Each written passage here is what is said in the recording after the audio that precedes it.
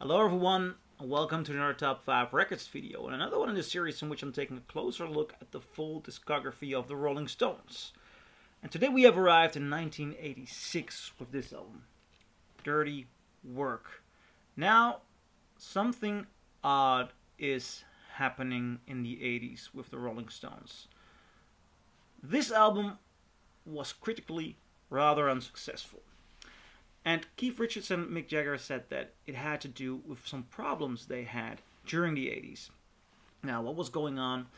During the 70s, Keith Richards was pretty much creatively absent because he had a drug habit.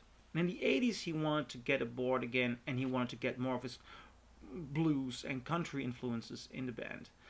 Mick Jagger wanted to make more of dance music, and during this period, they were on tough terms speaking.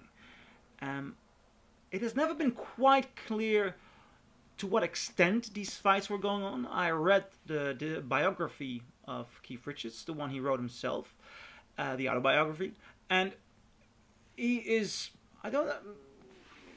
for me it was pretty vague. At least I don't remember him making ridiculous claims. But I do remember, for example, watching Live Aid, the 1985 show. I watched it later on DVD because I wasn't born yet in 1985. But I saw Mick Jagger perform, doing a solo gig.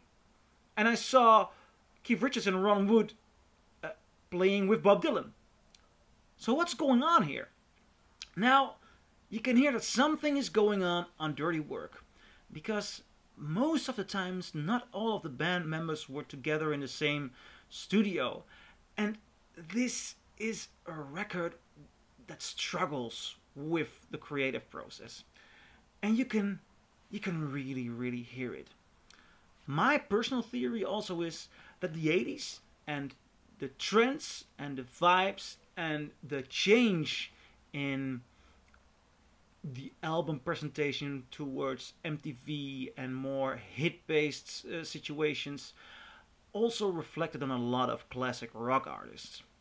You see that with a lot of the bands. The Who did not make one good album in the 80s. Pink Floyd was struggling in the 80s. The Kinks were struggling in the 80s.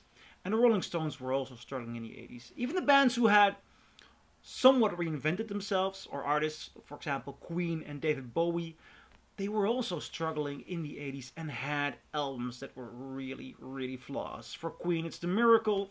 For David Bowie, it's Never Let Me Down. And for me, the Rolling Stones' big flaw in the 80s is this. How do they want to sound? And I think not only do you hear that conflict in the sound, you can see it in this cover as well. This is by far the most horrible cover in my record collection. And I think it's horrible because you can see that they are trying to understand the vibe of the times, the colors. But this does not reflect who the Rolling Stones are. And this does not reflect on which area they are powerful. Having said that, listening to the album, I don't think the album is a travesty. It's not as horrible as the things I've said about, for example, Pink Floyd's The Endless River or The Division Bell, which I've really found hard to go through. This is just boring. Really boring. With one exception. There is one song on here. It is called Had It With You, which I really enjoyed. But overall, it's lacking something. How can I address that best? I've been listening to all these Rolling Stones albums with my dog, a husky. And, well, actually, she's over here. She's lying next to me while I'm doing this review. I'll show her. Say hello to Layla. Layla. This is Layla. And Layla and I have been listening to the Rolling Stones, and she is not the kind of dog that is normally really interested in music. But she became a Rolling Stones fan here, because whenever I'd put on a Rolling Stones album, she'd get straight in front of the speaker, and you noticed her heartbeat would race, her tongue would roll out, and she really dug the vibe. She really liked the rhythm, the bass, and the Dogs hear it when something is funky or something is rolling. I had it with my other dog as well. The other dog I had was a funk dog. Whenever the meters were playing or Sly and the Family Stone, she noticed, like, oh, this is funky. And Layla has it with the Rolling Stones. All these albums, you know, when the rhythm's going on, she's laying down and she's enjoying it. And with this one, she fell asleep. And I had the same thing. I'm seriously experiencing this the same way as my dog. This was just... It's not a horrible album, but it doesn't quite get there. So that's my review.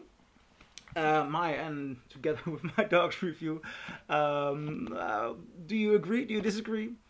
Leave a comment below and I'll see you in my next video. Bye.